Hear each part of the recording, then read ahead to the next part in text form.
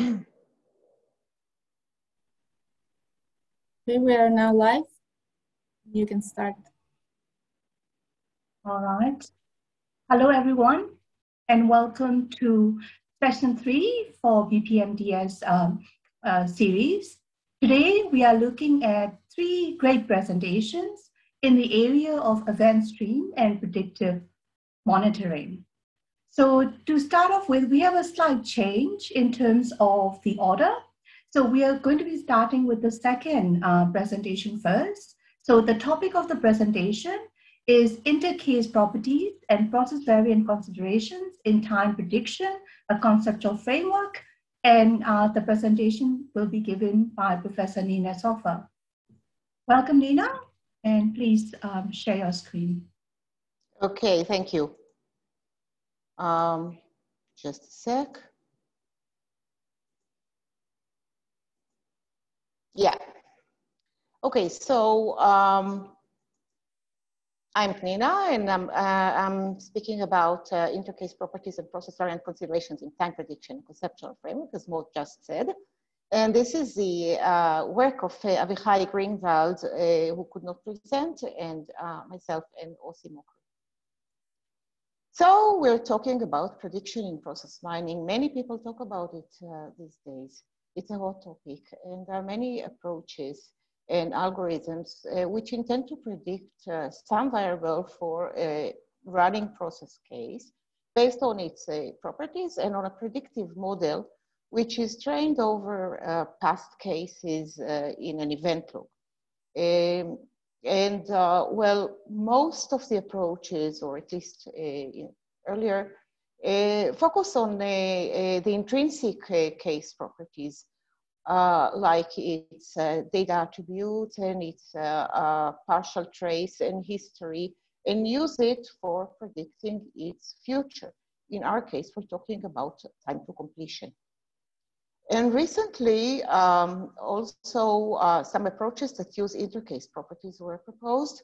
And this look at the properties derived from cases that run in parallel to this case.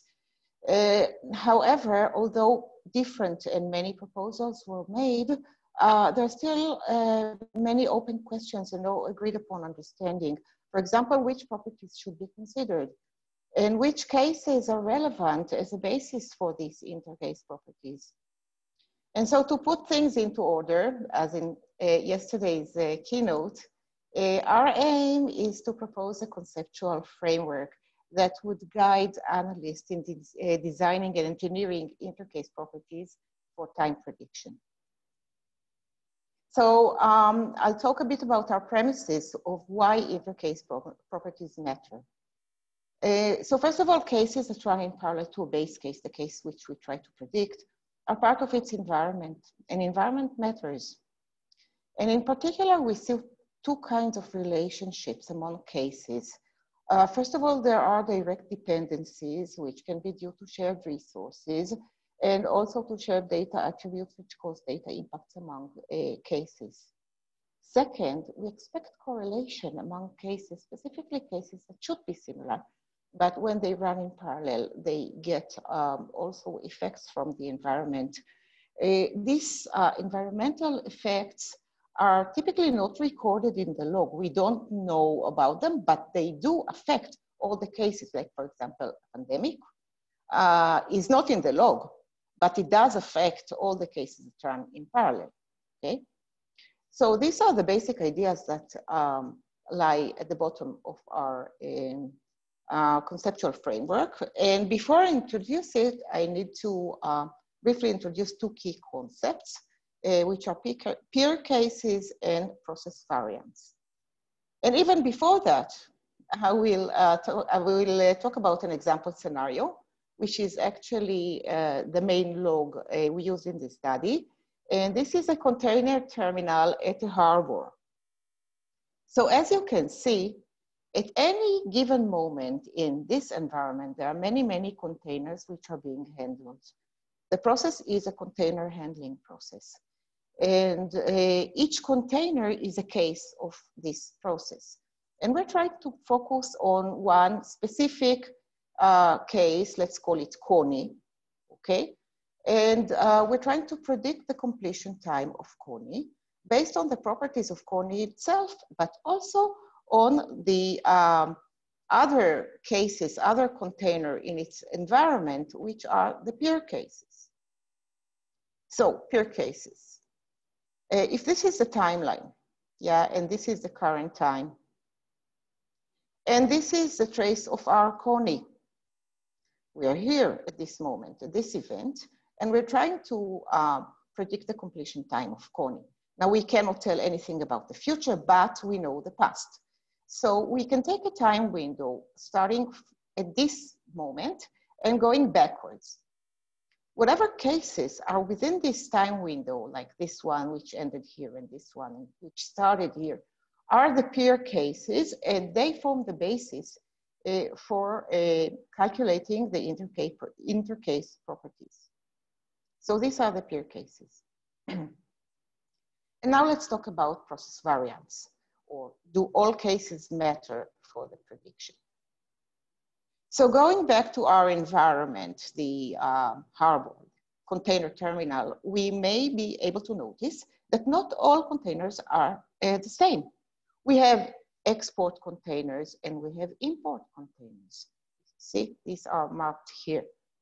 And of course, they don't take exactly the same process. So these are two process variants. There is the import process variant and the export process variant. And if Coney is an export container, should import containers be considered for the intercase properties for the prediction? So our claim is that intercase properties can be variant aware or variant indifferent. Both possibilities exist.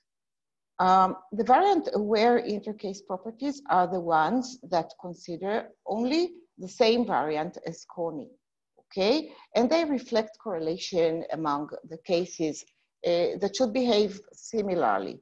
So for variant aware intercase properties, we only consider export containers in the case of Coney. But there are also variant indifferent intercase properties, and these properties consider the entire environment. The environment can be extremely loaded or with a low load, and this may affect, and for this kind of properties, we cannot ignore the import containers. We need to rely on all the containers. So variant indifferent intercase properties are properties that are calculated considering all peer cases, no matter what variant. So now we have these two concepts, and we can go to the conceptual framework, which is actually what I showed in the first slide, but here I go into this black box of intercase properties and look at them from the four known process perspectives of control flow and resource and time and data. And you may also notice that we have this VA and VI mark for each one of them, and these stand for variant awareness or variant indifference of the properties. But I have to convince you about this. So I will discuss each one of these perspectives. I will give one example properties. For each perspective, many properties can be engineered, but I will only show one example property and try to convince you about the variant awareness or indifference. So starting with the control flow perspective, which relates to the sequencing of activities and path selection and looping behavior. So this kind of behavior or information is expected to show correlation among cases that should behave similarly, namely cases of the same variant. And hence we consider these properties to be variant aware. So here's an example property for this perspective. We can count the number of occurrences of each activity in the traces of the peer cases. So each peer case has its partial trace and with activities, and we can count how many times each activity is executed. And then we have actually a set of features, a feature for each activity. And with this, we can say that if other export containers are repeating these activities, so may Coney, okay? But we consider only the export containers for this matter, and this is a variant-aware perspective. Next one is the temporal perspective, which relates to the timeline of cases. And here again, we expect correlation among cases of the same variant. We consider this as a variant-aware perspective. An example property would be the average deviation of the elapsed time of each activity of the peer cases from its expected elapsed time. And for this, we need an expected elapsed time for each activity, which can be calculated as a pre-processing step over the entire log. And with this property, we can say that if other export containers are delayed, so may Coney be. Import are not considered here. Okay, now moving to the resource perspective, it relates to the load on resources, and it directly reflects the state of the environment, the entire environment. Resources can be shared among variants, and hence we consider this to be a variant indifferent perspective. An example property can be counting the activities for each resource or resource group or role for the peer cases. And then we can say that all resources are extremely busy, so Coney will have to wait. Now last, we get to the data perspective, which relates to specific known values of specific data attributes. And this, unfortunately, is extremely domain-specific, highly domain-specific. And so I cannot say anything in general about whether these properties are variant-aware or variant-indifferent. Should be considered per situation. So I can give you a specific example. For our scenario, we can count the number of containers whose cargo is hazardous chemicals and say that if many containers carry hazardous chemicals, they need special handling and Coney will have to wait, okay? But this is very specific. So actually this is the framework, okay? It's quite simple, but it should assist analysts in engineering intercase properties and reasoning about whether they should be variant aware or variant indifferent. And we wanted to test this framework. And so we implemented it as an extension of an existing prompt plugin, and we added functionality which enables executing these ideas. And we conducted a set of experiments with several aims. First, we wanted to test the effect of each perspective on the time prediction. Of course, each perspective separately and all of them together. So we used a baseline of intrinsic case property, prediction based on intrinsic case properties, and added properties of each perspective separately and also in combination, and tested the effect on the prediction accuracy in terms of mean absolute error. Next, we wanted to test our assumptions concerning the variant awareness or indifference of the properties, whether these are validated by real data. And we also wanted to gain some insights from successful and unsuccessful applications of the model. We used several data sets for the experiment. Our main data set was the container terminal, which is marked as TOS, Terminal Operating System. We also used the BPI Challenge 2012, which deals with loan applications over the internet. We used two of the BPI 2015 challenge log. This is building permit process in Dutch municipalities or something like that. And we use the road traffic fine management log using only the cases that ended successfully in payment. So first set of experiments, which, as I said, try to assess the contribution of each of the perspectives separately. We look here at three results of three data sets. This is the container data set, the export variant here. So let's look at this one. We started with the baseline, intrinsic property baseline of 50 hours mean absolute error. Adding each perspective improved separately improve the prediction quite significantly, and the highest improvement was achieved by the data perspective. But when we combined all of them together, we got the best result, and this is a 34% improvement of the mean absolute error, and this is quite a nice result. And then the two logs of the BPI Challenge 2015. So again, we can see that each perspective separately here, the control flow perspective made the greatest improvement, and all together, all of them together give the best result, 29% improvement. Also for the other log we tested, similar with 24% improvement. So these are really nice results, and they definitely validate our framework. But we got some additional results for additional data sets. So here are results obtained for the container data set, but the import variant, and here we only got 6% reduction in the mean absolute error. It is a reduction, but only 6%. For the loan application over the internet, hardly any improvement at all. And also for the road traffic fine management, only 1.5%. So you may say this is highly unpredictable. I say there are reasons for these differences, and we need to ask why. But I will not go into it now. I will leave you with this question, and I will get back to it soon.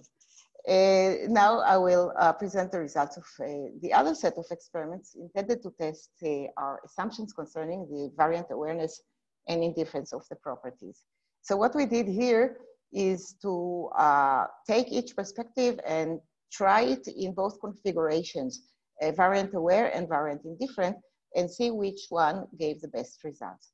And these are the results for the export data set of the containers, the export variant. And so we can see that for the resource perspective, indeed, as in line with what I discussed, the better results are obtained for the variant indifferent configuration. And for the control flow and time perspectives, again, in line with what we anticipated, better results are obtained for the variant aware configuration. For the data perspective, we did not have any expectations, but it was the variant indifferent. And similar results were obtained for the import variant, but we wanted to test other logs, so we took the BPI Challenge 2015. And we didn't have the domain knowledge to establish the variant in this case. So we had to look at the reports and read, and we found some data which seemed, data attributes which seemed to make sense. And we tried this with this log, but we got some surprising results because for all perspectives in both logs, almost, the variant indifferent configuration gave the better results, and by far, okay, really, yeah, by far the difference. So our explanation is that perhaps this was not the right variant, and perhaps there's no real variant in that log. So a conclusion is that if you don't know the variant indifferent would give better results because it uses more information. So I will now come to the concluding observations. And what we saw is that different properties can be more beneficial to add in different data sets. Sometimes it is the data perspective, sometimes it is the control flow. But in all cases, in all experiments, the combination of all perspectives gave the best result. Okay? Now I go back to this highly different effect for different data sets, this unpredictability I was discussing. This definitely needs additional research, but we have some guesses, we have some directions, possible explanations. One is batch due dates, which exist for export containers. So they all need to be on the ship at the same time when it embarks. And this makes the intercase properties extremely informative. In contrast, there are processes where completion time depends on an external party, okay? Even for the import containers, they have to wait for the customer to come and pick them. And for the road traffic fine management, the offender has to pay the fine. So this has very little to do with the peer cases. So they are not very informative in this situation. And of course, there's also the issue of shared versus unshared physical environment. For the containers, we have a shared physical environment, high dependencies. And for the loan applications over the internet and for the road traffic fine management, there's no shared physical environment. So these are possible explanations, but definitely, it is very interesting to do additional research and establish this. Last point is about the variant identification. If we don't really know the variant, then the variant in different configuration would be safer and would yield better results. So eventually, future research. Main issue, main interesting question is how to predict when interface properties will improve prediction, as I just discussed. And we may also want to extend this framework to additional prediction tasks, such as next activity and process outcomes. And that's it. Thank you. Any questions? Thank you, Nina. All right, so we have about 8 minutes for questions. So as a participant, you are able to raise your hand or use the chat function or use the Q&A function. So we'll be monitoring all 3 options. So yes, do we have any questions for Nina? Okay, I see a hand raised, so let me find you.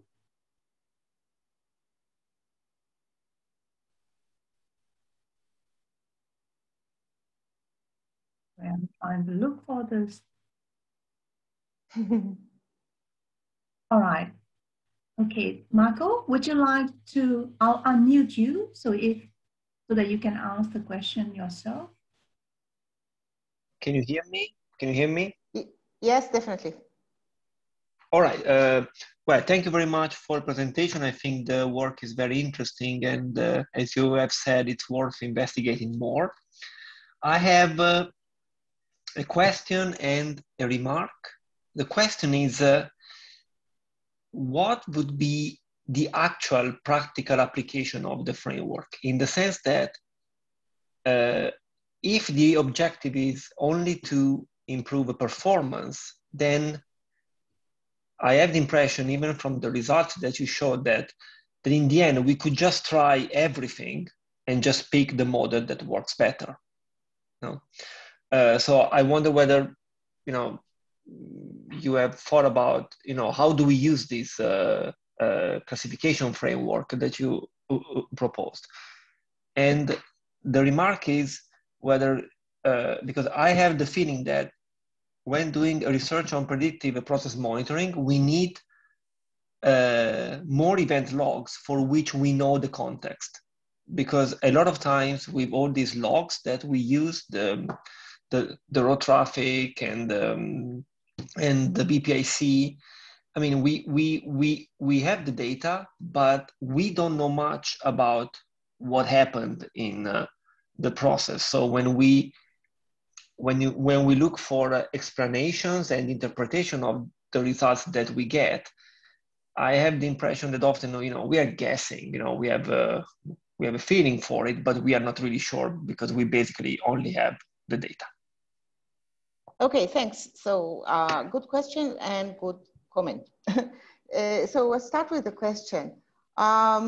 Well, we did implement some intercase properties in this extension of the from plugin, but that's not the main issue. The issue is that when you take a data set and you want to do to design a predictive model, you start engineering properties, and this framework helps you think and reason about what properties to engineer. Because we read a lot of papers with prediction approaches and intercase properties, and there was always a focus on one or two properties without a broad look of what other properties can be relevant. So we provide this framework to help you think. And you may use our properties, or you may design additional properties, but you know that there are other perspectives as well, okay? And you can think whether this should be variant aware or variant indifferent. You can also test it. Yeah, right. Now, concerning the domain knowledge, yeah, that's true. And yes, we have these data sets. But I have to say that our choice of data sets was not random, okay? We did select the BPI Challenge 2012 expecting it not to have a significant effect, because we thought that would be the case. And again, and the road traffic fine management, again, we expected a small effect. And we even filtered only the cases that end up in payment to clean up any artificial completion times, okay? So we had some expectations. We did not just select by chance. We were surprised by the difference between the export and the import. We didn't expect that, and then we had to think why it is so. And yes, I agree. It is completely different to investigate a log where you have access to domain knowledge, to more context, than when you just take a log and pick it up. Thank you, Marco, and thank you, Nina, for the answer. Thank you. We have another question, this time from the chat, from Mangler. It's a long text, so let me see if I can summarize it. But maybe you can read it as well. So I'm trying to. Anyway, the workload of the workers in a process has a direct impact on delays. So if the workload is higher, delays are higher. Also, demand has a direct impact on workload and therefore on delays. The more work is generated per time unit, then the more there will be delays. These are real causal relations. There is a clear mechanism that links higher workload to more delays. Do you think your framework captures these causal relations? And if not, could it be extended in this direction? Well, yeah, we don't, I don't think we capture causal relations, but we can see the effect. I mean, when we look around and we look at the environment, we can see the difference between days where there is high workload and where there is a smaller workload. Now, the workload can be,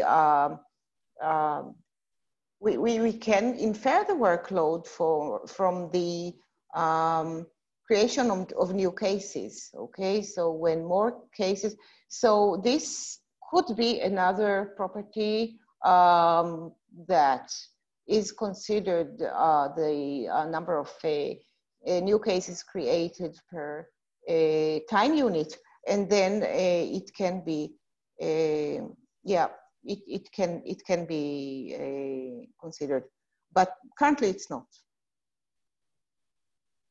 All right, thank you, Nina.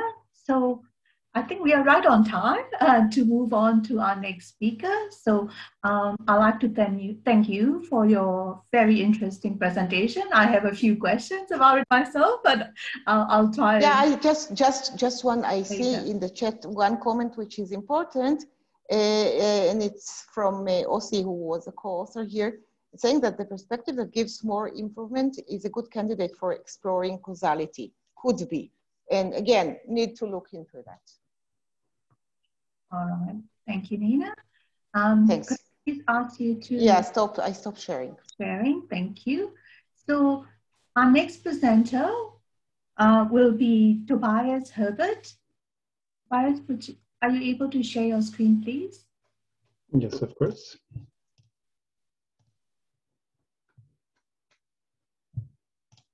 All right, so Tobias... Can you see the slide? Yep, I can see it now. So Tobias will be presenting his work on generating reliable process event streams and time series data based on neural networks. So all yours, Tobias. Thank you, Mo. Yeah, so my name is Tobias Herbert from University of Vienna, and my co-authors are Stefanie Rinderle-Ma and Jürgen Mangler from Technical University of Munich. And so with our paper, what we want to achieve is take small data sets and boost them. So increase their size and increase them with reliable data is what we call it. And we mean that it's a size and a quality that is sufficient to use it in machine learning applications. So we want to increase the size of data sets. And so commonly in the production lifecycle, for example, the data set grows over time. And we want to train machine learning models on this data. And the problem that we're facing is that for quite a long time, it's not possible to train a machine learning model that performs adequately. And so there's a given threshold, and then from that one forward, it's possible to train a model, and then the quality, so the performance of the model increases over time. And so what we want is we want to set a fixed data set size that we can use then in our model. And for that, we generate data. So we take our still small data set, and we generate data to fill it to that size. And then over time, the generated data gets of higher quality because it has more training data available, as well as there's more real data in the data set itself. And so further on, I will go into then how it changes the model performance over time. And so the focus of the data here is time series data. So that can be sensor data from many different domains like manufacturing or medical, as well as climate data, or also connected devices. And stock data is also an interesting aspect. And for businesses can be sales or inventory data, or also event history. So we are not limited to numerical data. It can also be text or unstructured data, as long as it is data over time. And so the domain that we also did our evaluation in is the manufacturing domain. And here we have a CNC machine with a logging server that produces metal parts. And many aspects of the machines are monitored, for example, for the XYZ axis and the spindle, the motor load and torque. And the problem in manufacturing is always you want to have the machine running smoothly without interruptions, producing high quality parts.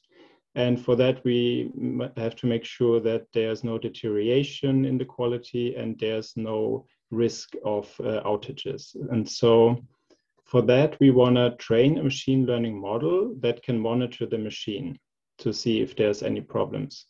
And so in the life cycle, we produce more and more parts, and the data is being logged. And that is the input, the time series for our model. And then it's deployed and monitors the machine continuously. The problem is that here, especially, we are in a small batch production environment. So the type of part that's produced changes quite often. So the data set never has the chance to get to a size that we can train a proper model. And so that is why we introduced GENLOG, so the generation of log files. And in here, we use machine learning models to learn the distribution of the data and then generate more data that follows that distribution. So that's the boosting of the data set. And a quick introduction to neural networks. So we have our input layer where we have our features. In this case would be the different motor axes. And then we have one or more hidden layer, and they're all connected. And then we have a output layer. So this in the monitoring model would be the classification of a part is being produced correctly or if there are any problems. And so this has a feed-forward architecture and has trainable weights. So the connections have weights, and we train them through backpropagation because we know we have labeled data, so we can see what it should be and what it is. And then through backpropagation, train our weights and our model and use gradient descent to minimize that error. And now we have many different variants of neural networks, for example, convolutional neural networks, which are commonly used in image classification and image segmentation. For example, in autonomous vehicles to see where in the picture is a pedestrian or other cars, as well as natural language processing, for example, in virtual assistants. And here we use the convolution to use filters to identify patterns in the data. Then there are recurrent neural networks, and here the time domain is taken into consideration. So in machine translation, for example, it's very important the words that come before and after the current word, so the temporal context. And the same is true for music composition and time series anomaly detection. So those are some use cases.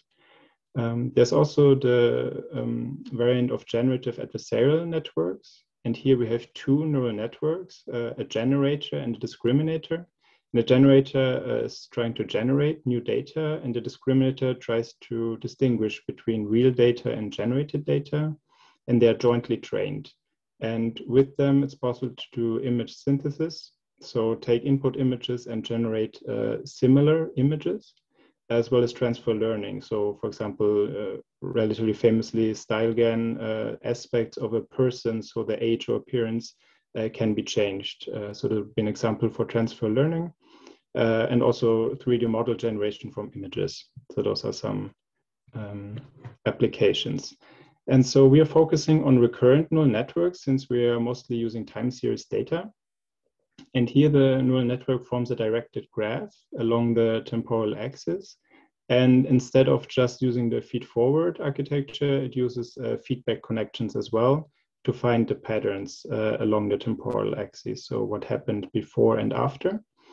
And it also includes an internal state, which allows it to have the variable length of the time series. So a convolutional neural network, for example, might expect an image of a certain size, and it can only use this as an input. And here we're dealing with a variable sequence length.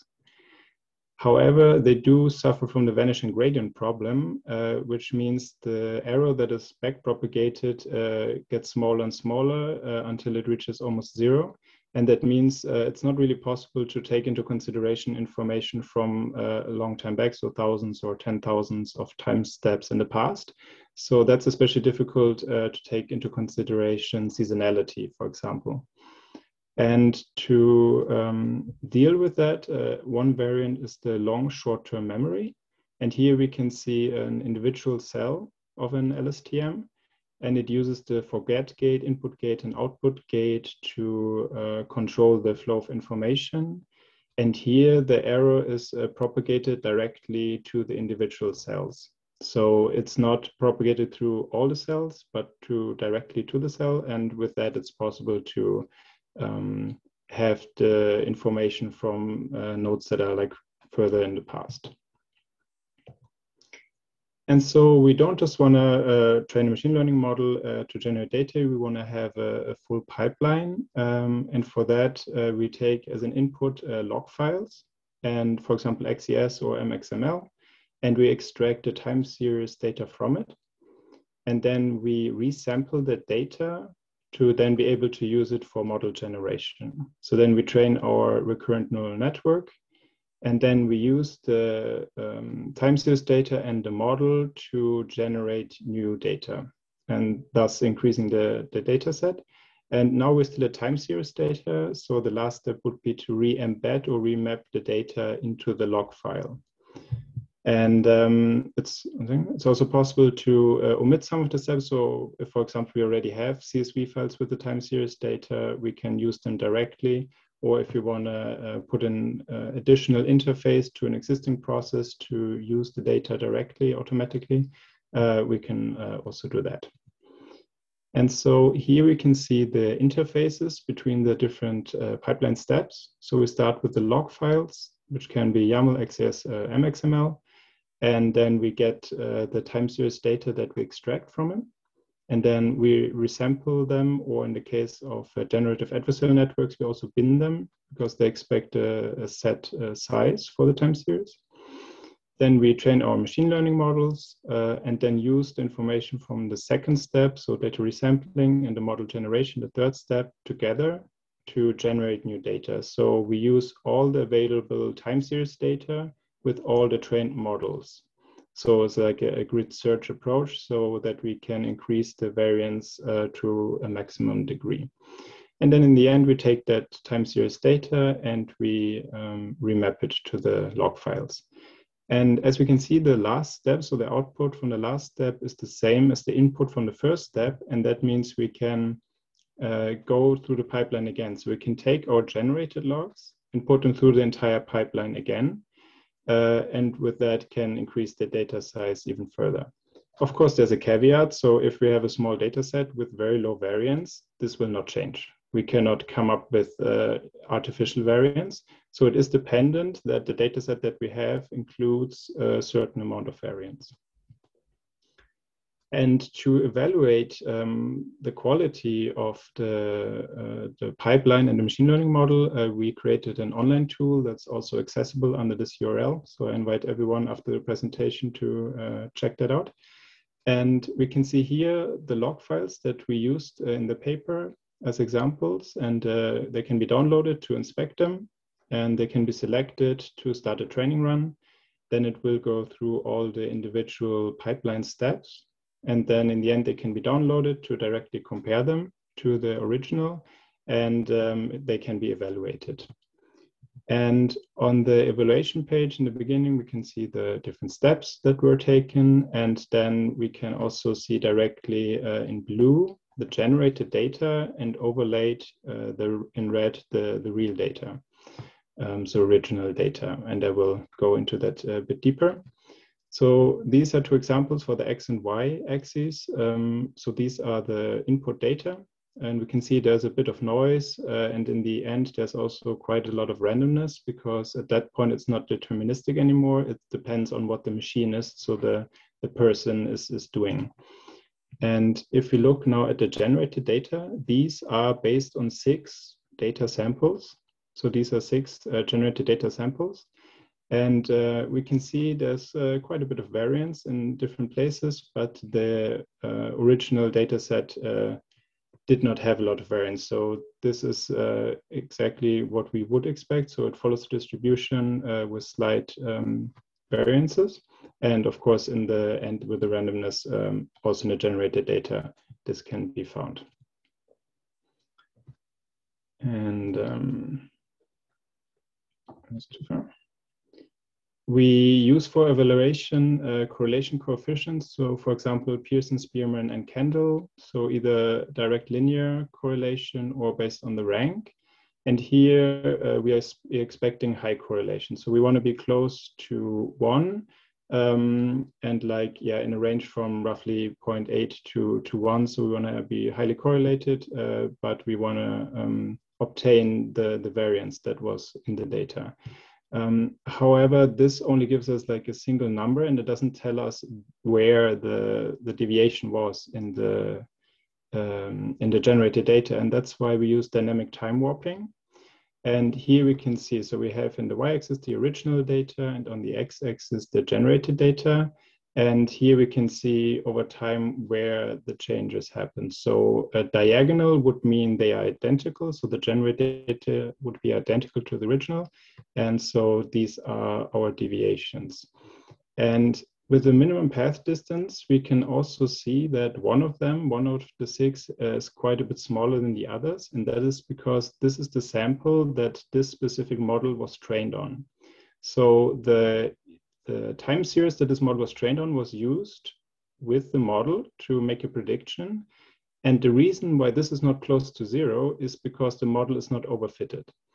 If the model was overfitted, we would expect a value close to 0. And that would tell us that we have to adjust our hyperparameters. And if our minimum path distance was significantly higher, that would tell us that we just did not learn enough about the data yet. So this can be a good metric to evaluate the results as well. And here we can see how our evaluation metrics correlate to each other.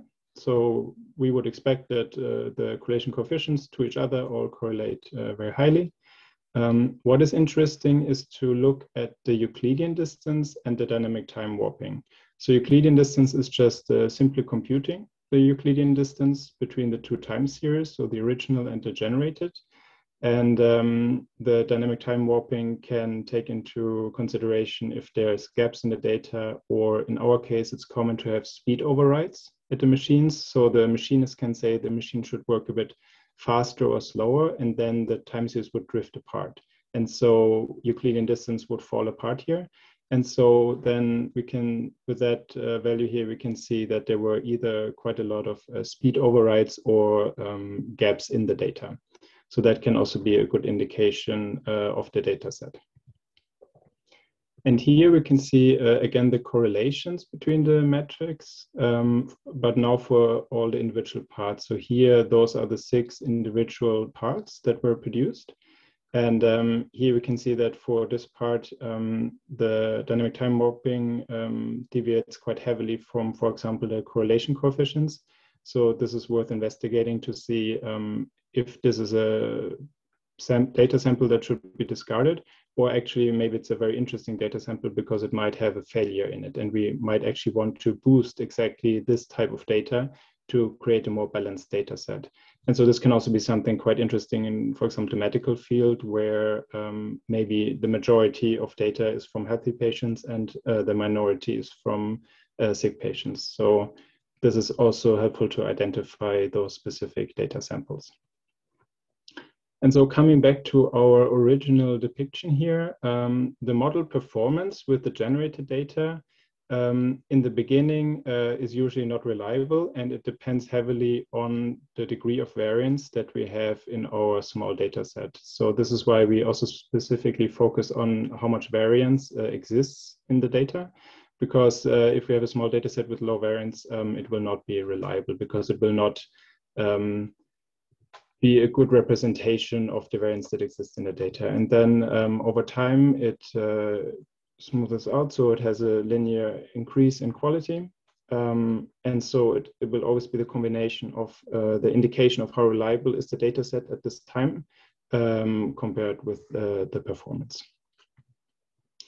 And so what we also want to do with the future applications is to use an LSTM directly and compare it to our current monitoring model. So instead of classification, we want to use the LSTM to stream our data directly in near real time to the model.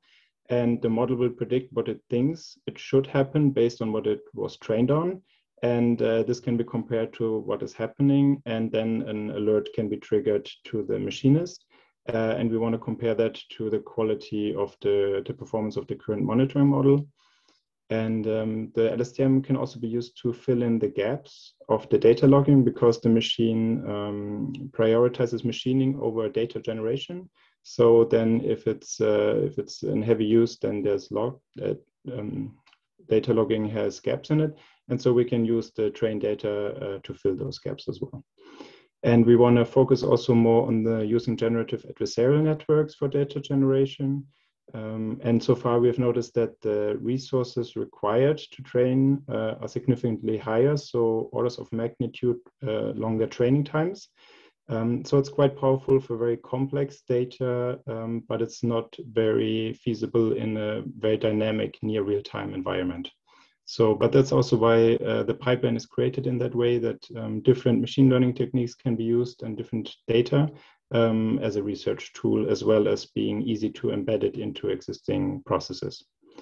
So yeah, I invite everyone to use the tool later on and to play around with it a bit. And with that, I conclude the presentation and look forward to questions from the audience. Thank you. All right. Thank you, Tobias. So again, like before, so you are welcome to either raise your hand or put the question in the chat or in the Q&A function that you can see in this Zoom presentation. So yeah, do we have any questions from the audience?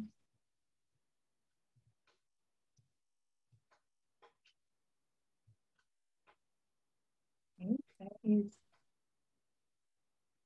right. And yeah, Gunan? Yeah, can you hear me? Yeah. Yes. So thanks for your talk, Tobias. It was very inspiring, and I, as a result, I have some questions. So my question would be about motivation part. So I can start the question with as follows. So, have you ever applied your generated log to any prediction task to facilitate training or promote the performance of the prediction model? Yeah. So we have used So we've used the generated data in this context. So for the part that was shown in this process, and here is the case that the vast majority of parts are okay, and very rarely there's an anomaly. So like that something breaks. So we had a very low variance in the data. And so that was reflected there. And then so we focused here on increasing the anomalies. So we focused on the parts when something went wrong to increase them. And that helped the model significantly, because before it was just, it had really just a handful of runs that were failing. And it just couldn't, it was not a balanced enough data set. So it helped a lot to balance the data set. And for that, the performance increased a lot, yeah. Yeah, so actually the low variance in the model, I mean the model to generate the log was my concern. So probably it would relate it to the more philosophical question. So to promote the prediction task, should we have more data that resembles the previous or original data, or should we put some I don't know, filtered variation to increase the variation level? So that was actually the follow-up question. So do you also have some other objectives to train the model, not in a way that you can exactly resemble the original data set, to make better application for later steps? Yeah, I think that really depends like on the domain. So in our use case, we don't want to introduce, let's say, somewhat random variation.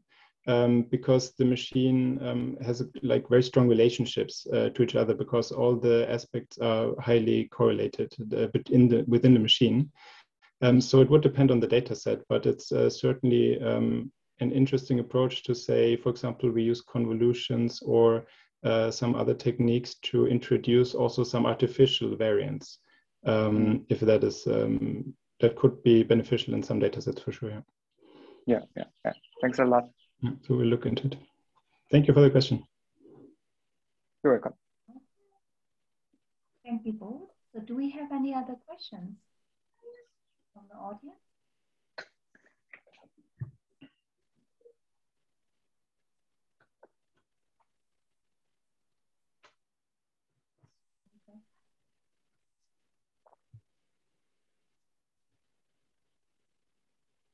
No, all right, then let me ask you a question. So, Tobias, you talked about, the introduction, of course, of additional data points so that we can apply machine learning algorithms, right? So that's the basics of this, the motivation of this work. Because you were also talking about process events and so on. So, and talking about the event logs that people might have. So how do you see the work or the data sets that you have generated?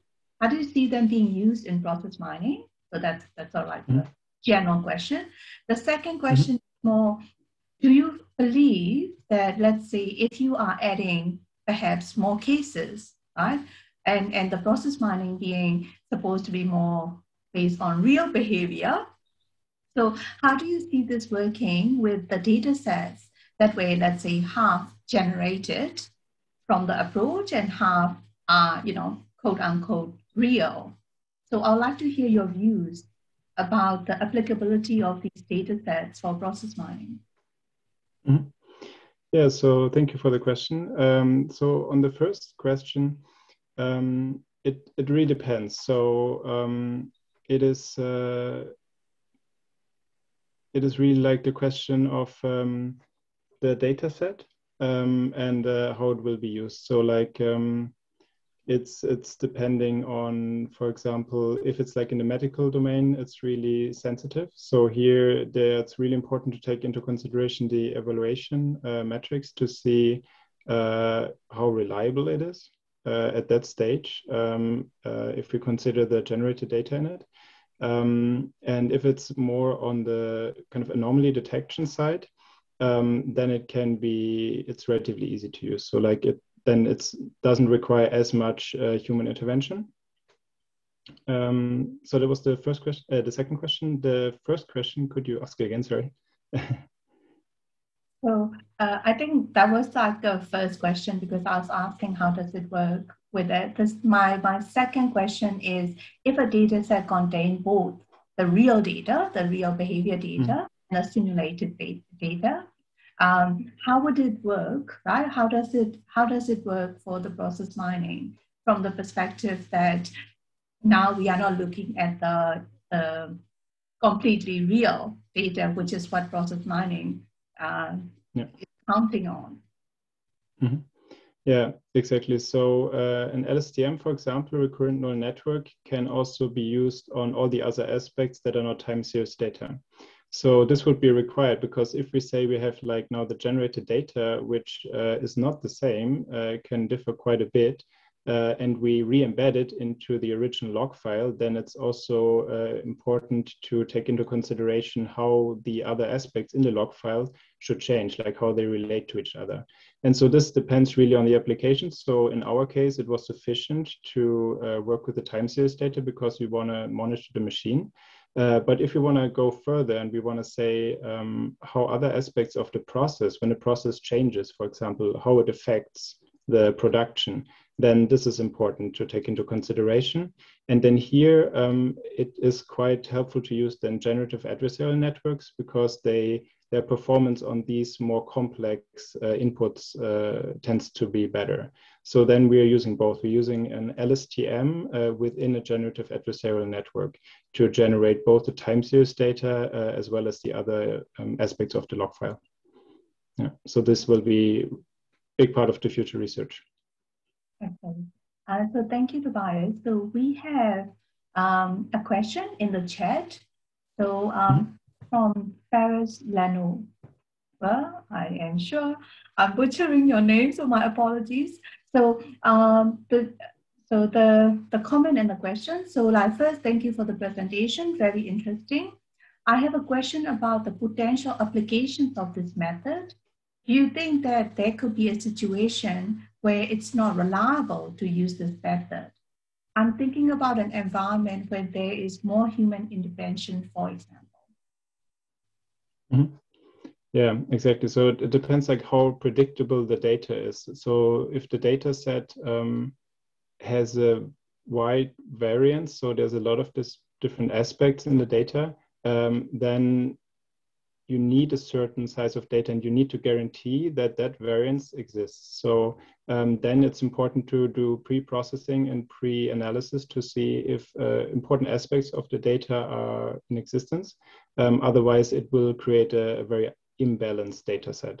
So there are certainly domains and applications where this is the case, and this has to be considered.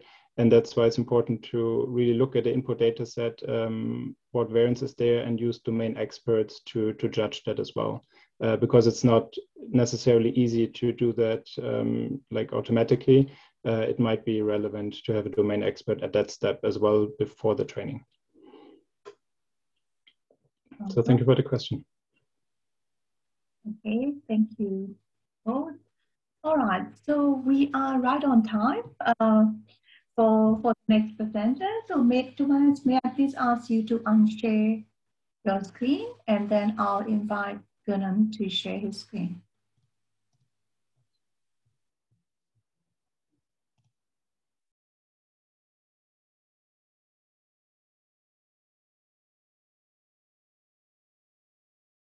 All right, so our last and final presenter for this section is Gunnar Park, and his topic is on towards reliable business process simulation, a framework to integrate ERP systems. Gunnar, the floor is yours.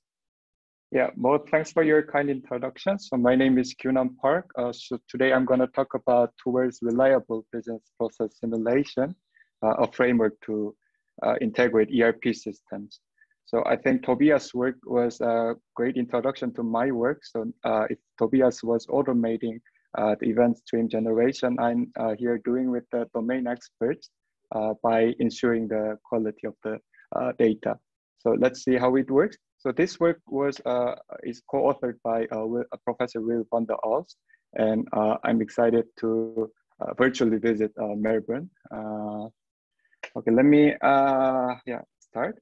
So let me first briefly introduce a digital twin of organization and business process simulation. So in reality, employees in the organization will communicate or interact with ERP systems to perform business activities.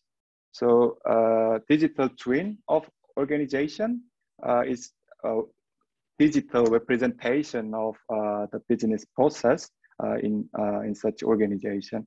So by simulating such mirrored representation, we can analyze operational frictions in the organization and business process. And moreover, we can support decision makings based on evidence. And what is the relationship to business process simulation? So process simulation is key enabling technique of digital twins.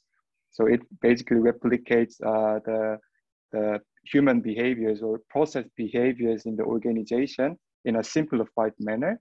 And it enables database based analysis or decision-making processes by simulating it. So for example, by using what-if analysis. So how we can implement digital twin with business process simulation. So this is a simplified workflow. So first, process analysts need to understand, I just want to use laser pointers so that I can guide you better.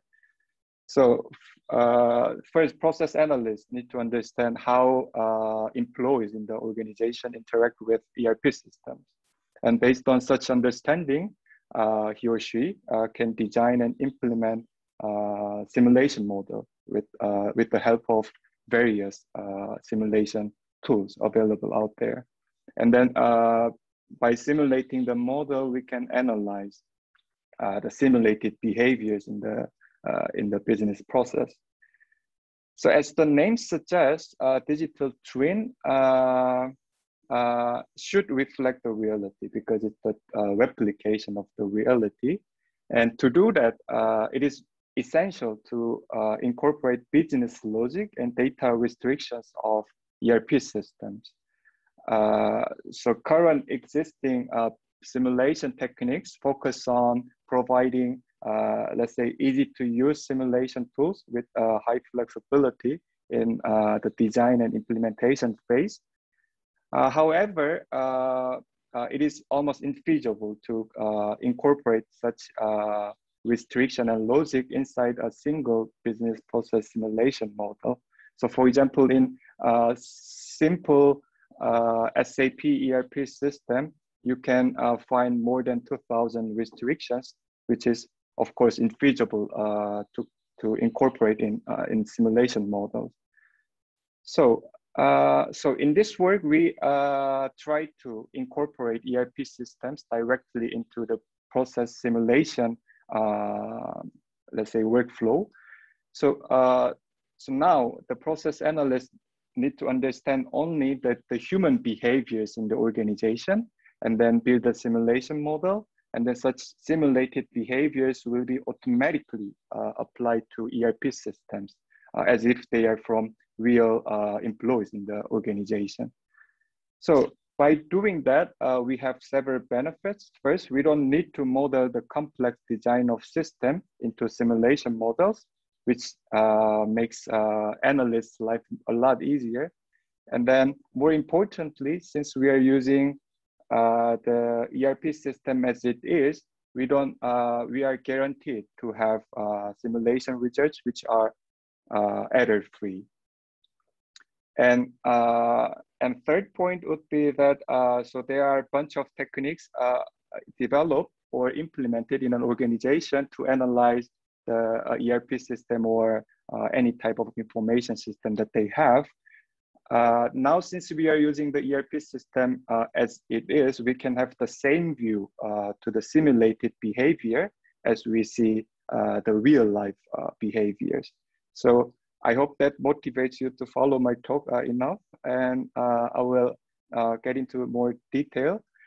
So yeah, before getting into detail, I first need to introduce how ERP system works. So that should be the preliminary. So ERP system consists of 3 different layers. So first layer is called presentation layer, where human resources interact with the systems to create order, to patch a delivery, or collect a payment, whatever.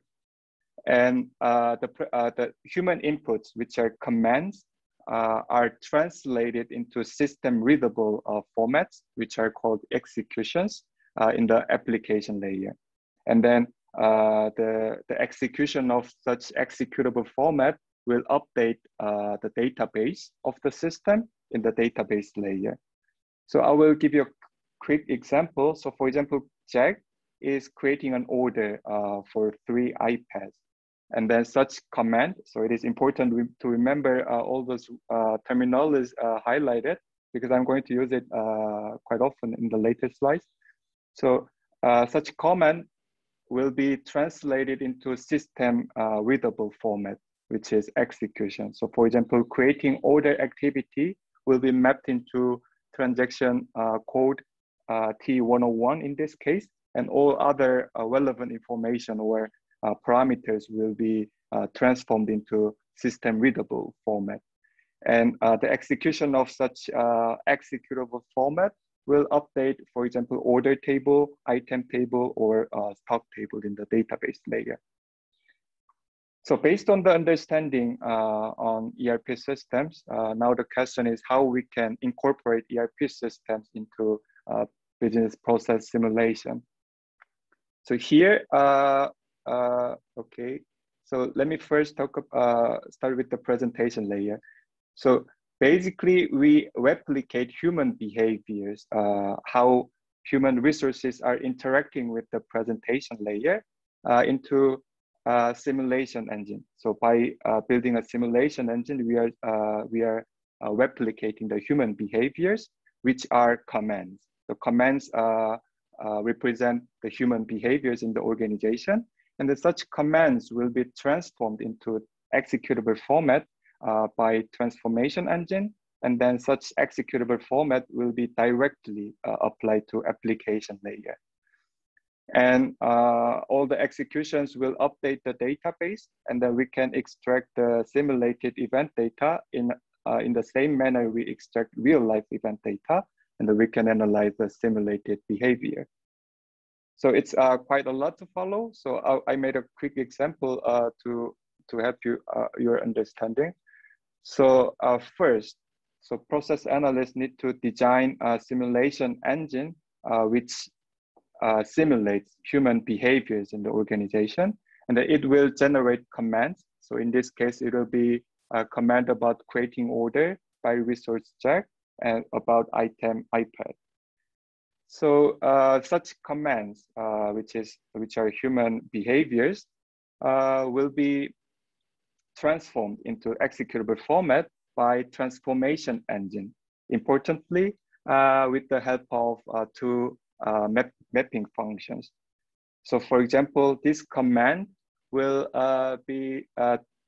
this activity will be transformed into a transaction code T101 according to transaction mapping here, and then all relevant parameters will be transformed into system readable parameters. For example, resource should be mapped into ID information, and then item information should be MAT. Yeah, it's just random.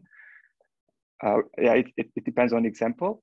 So such executable formats will be automated inside ERP systems as if they are really from Jack. So that was about examples. So now I'm going to explain how we've implemented the proposed framework. So for ERP systems, we use SAP ERP system that supports a freight company called Global Bike Incorporation. And then for a simulation engine, we use CPN tools as a simulation tool. So CPN tools is based on colored PetriNet. So you can design colored PetriNet and then add some simulation, let's say components to implement simulation models. And for transformation engine, we implemented a prompt plugin called ERP Simulator. So if you visit this GitHub repository, you can find all the details of implementation and also user manuals. Yeah, of course, source code would be there. And this plugin has two major purposes. First, it translates commands into executable formats.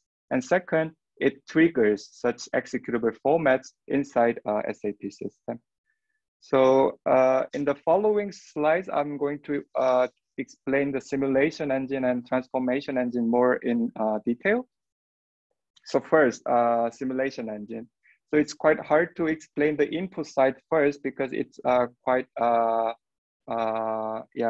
human dependent. So we assume there is a analyst who can design CPN tool. So I would like to first focus on the output part. So output is the commands which encode the human behaviors.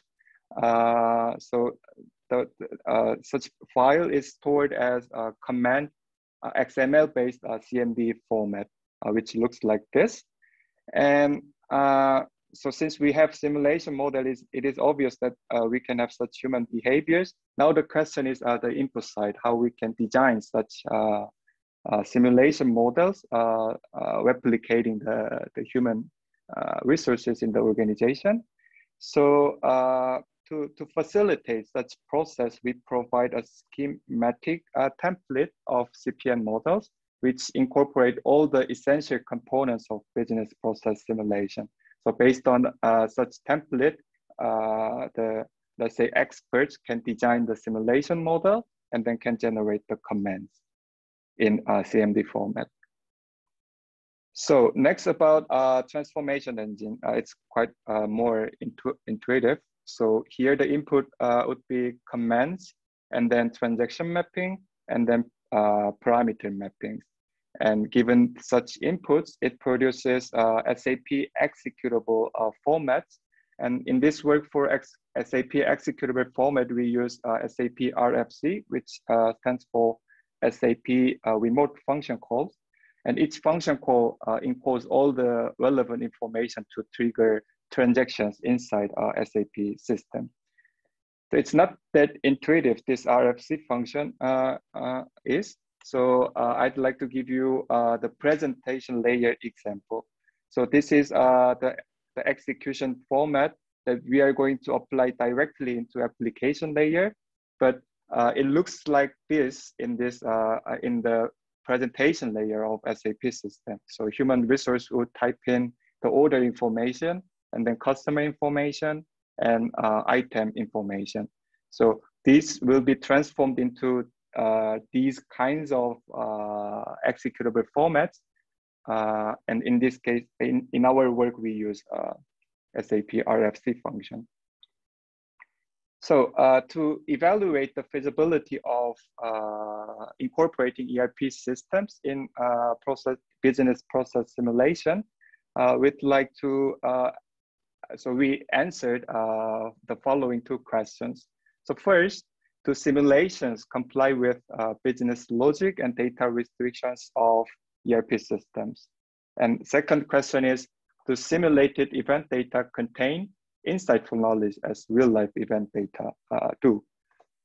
So to answer such question, we conducted a small case study using SAP order-to-cash process, and we identified some common challenges that you can easily find out in case studies of SAP order-to-cash process.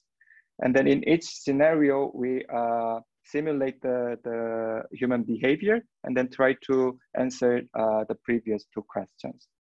So before getting into the scenario part, I'd like to first introduce the order-to-cash process. So basically, order-to-cash process is all about creating order and then collecting payment. So it consists of 4 different phases. So the pre-sales activity phase, in that phase, the customer will make some inquiry about the paper to ask for details. And the company will answer such inquiry with quotation that contains all the details about items and etc. And then if the quotation is satisfying the customer, the order will be processed in the order processing phase. And then such order, the items in the order will be delivered to the customer in order fulfillment phase. And finally, company can collect the payment in the billing phase. So I think given the time, I would only have time, I would be introducing only one scenario, which will be a low conversion rate. So low conversion rate concerns these relation between quotation and sales order. So conversion means quotation is transformed into sales order, which is good for a company. And low conversion rate means such conversions are infrequently happen. So, so this is the upper part of this slide explains how we implemented the scenario using the implementation that we introduced before. So first we need to design this simulation engine. And then this simulation engine produces 288 commands. And then such commands will be transformed into SAP executable formats. And then such format will be directly automated in SAP system, also by this plugin. So we executed 288 RFC calls, and then 288 of them were successful, which validates that our transaction is complete and error-free. So as a result of the execution, we created 286 objects by updating 11 tables in SAP system. And then figure A, B, C explain the insights that we can get from the simulated behavior. So the figure A first explains the process model of order-to-cash process. So as you can see here, more than 50% of orders are not transformed into orders, which is bad for a company.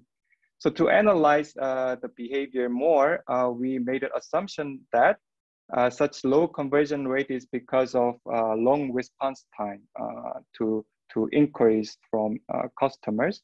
So by response time, we mean that the time between finishing or completing creating quotation, and then the time that when we finish making inquiries. So as you can see in the figure C, there's a positive correlation between response time and then unsuccessful conversions. So that already shows that our scenario or simulated behaviors contain interesting, let's say, insights in SAP system.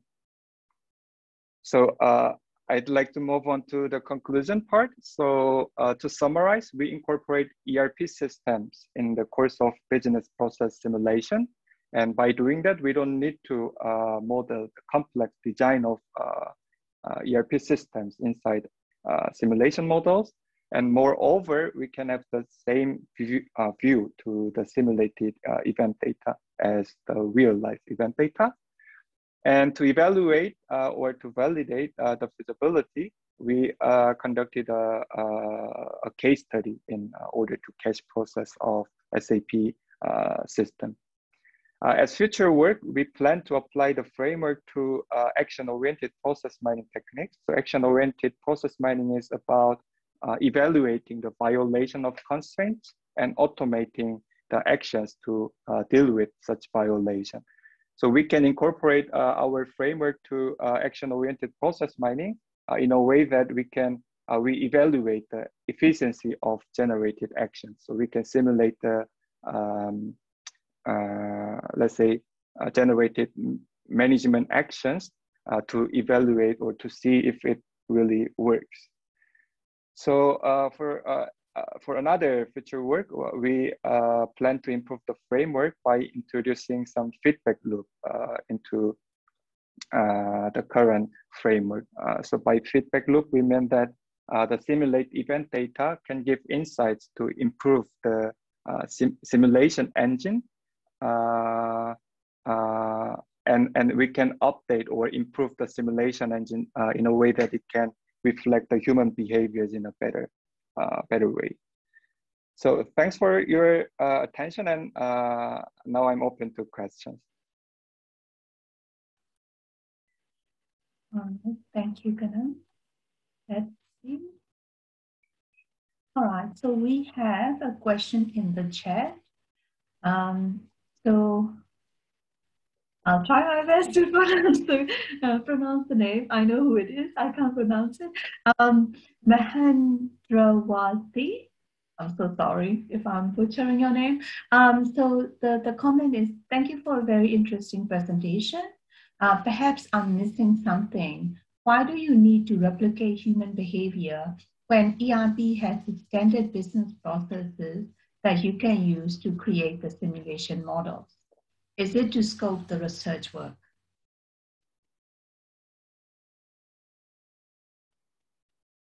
Yeah, thanks for your question. So I would say that it's because we want to have a reliable simulation model. So if we do not replicate the human behaviors in a business process, that actually means that we cannot replicate such behaviors in SAP system, because SAP system is full of restrictions.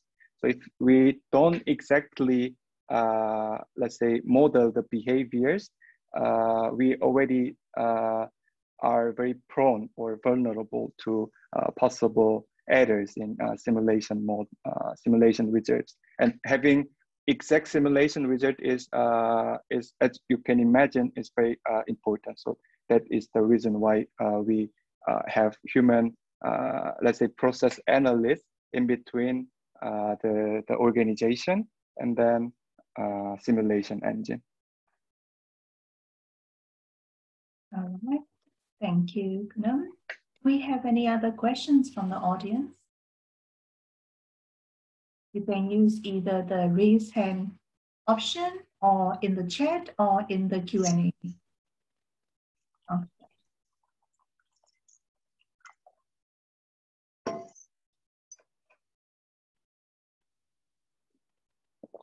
I'm not seeing any more questions, so let me ask you a question. I have a couple of questions. Let me start with first one. So my first one, in my experience, like whether or not you can rely on the simulation generated data depends on how good your simulation model is that you are setting up, right?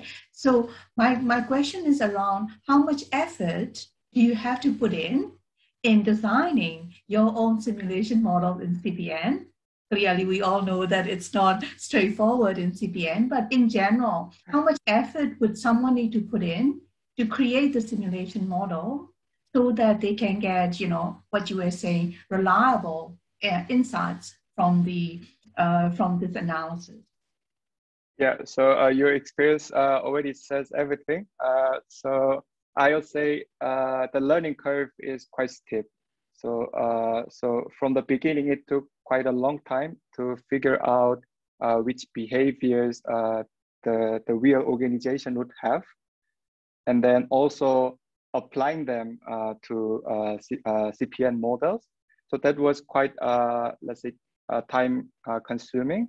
But after having such a learning, steep learning curve, now it becomes more, let's say, automated. So we are trying to build some other business processes implemented based on this framework. And I cannot say exact time that we take for each business process, but I can say that we are doing it much faster than before. All right.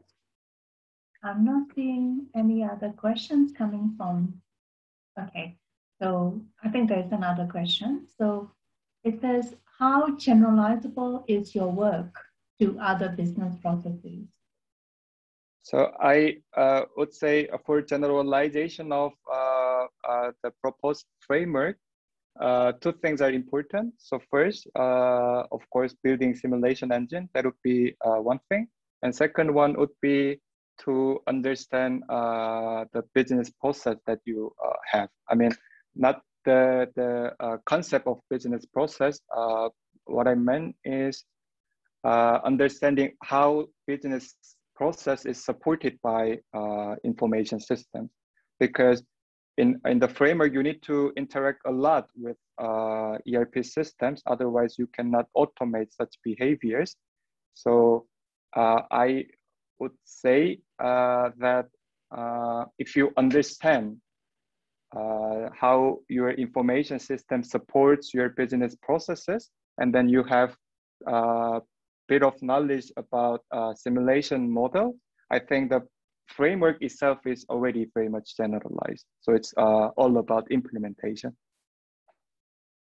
All right, thank you very much. We have another question in the chat. So it's from Amin Jalali.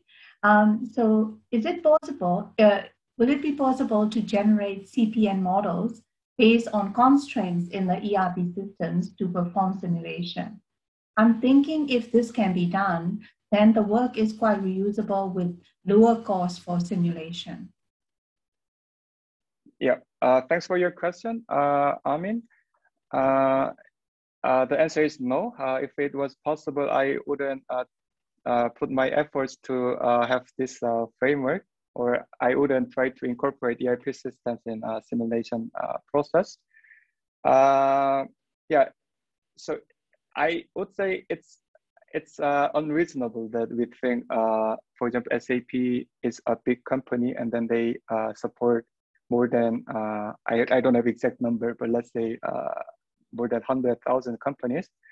But there is no such support for building simulation models. So there are a lot of constraints, but you actually need to understand all the constraints to have exactly or reliably working simulation models.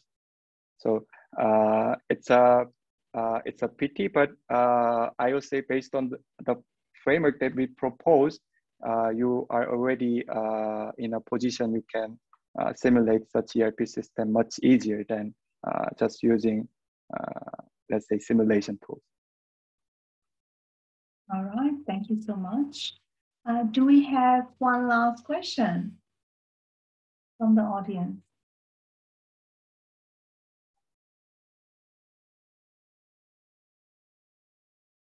Okay, I don't think so. I think Amin is just saying thank you. All right, then, so then perfectly on time. So we are doing very well. So in that case, I'd like to thank Gunan for your presentation. And so that concludes this section for the BPMDS Section 3. Could you please join me in thanking all three presenters for their very interesting presentations? Yeah, thanks a lot, Mo, for organizing this nice session. So I also learned a lot from session. So it was a very productive time for me as well.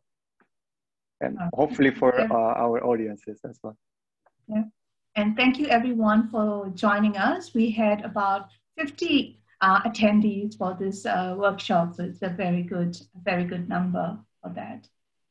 Thank you everyone, and enjoy the rest of your conference as well. Thank you. Thanks, everyone. Thank you. Bye.